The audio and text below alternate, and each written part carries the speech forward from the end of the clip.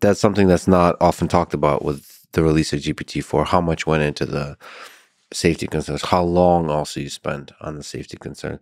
Can you go through some of that process? Yeah, sure. What went into AI safety considerations of GPT-4 release? So we finished last summer.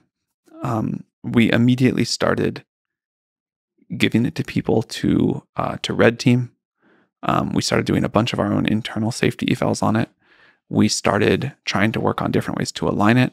And that combination of an internal and external effort, plus building a whole bunch of new ways to align the model. And we didn't get it perfect by far, but one thing that I care about is that our degree of alignment increases faster than our rate of capability progress.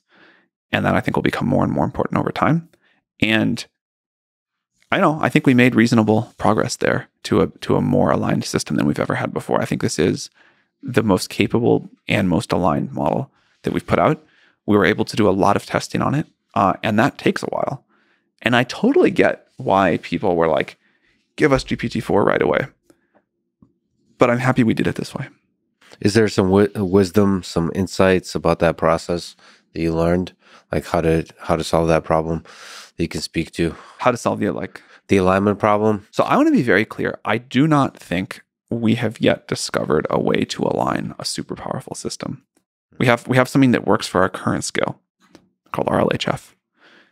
And we can talk a lot about the benefits of that and the utility it provides. It's not just an alignment. Maybe it's not even mostly an alignment capability. It helps make a better system, a more usable system. Yeah.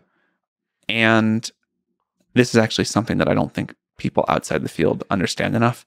It's easy to talk about alignment and capability as orthogonal vectors. Mm-hmm. They're very close. Better alignment techniques lead to better capabilities and vice versa.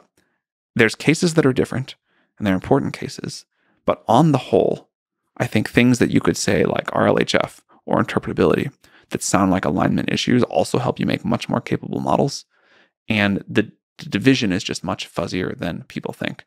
And so in some sense, the work we do to make GPT-4 safer and more aligned looks very similar to all the other work we do of solving the research and engineering problems associated with creating useful and powerful models.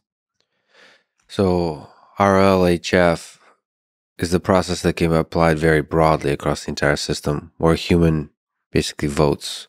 What's a better way to say something? If a person asks, "Do I look fat in this dress?" There's different ways to answer that question that's aligned with human civilization. And there's no one set of human values, or there's no one set of right answers to human civilization. So I think what's going to have to happen is we will need to agree on, as a society, on very broad bounds. We'll only be able to agree on a very broad bounds of what these systems can do. And then within those, maybe different countries have different RLHF tunes. Certainly individual users have very different preferences. We launched this thing with GPT-4 called the system message, which is not RLHF, but is a way to let users have a good degree of steerability over what they want. And I think things like that will be important. Can you describe system message and in general how you were able to make GPT-4 more steerable based on the interaction that the user can have with it, which is one of its big, really powerful things? So the system message is a way to say, hey, model, please pretend like you, or please only answer this message as if you were Shakespeare doing thing X, or please only respond with JSON no matter what, was one of the examples from our blog post. But you could also say any number of other things to that. And then we tune GPT-4 in a way to really treat the system message with a lot of authority. I'm sure there'll always, not always hopefully, but for a long time, there'll be more jailbreaks, and we'll keep sort of learning about those. But we develop, whatever you want to call it, the model in such a way to learn that it's supposed to really use that system message.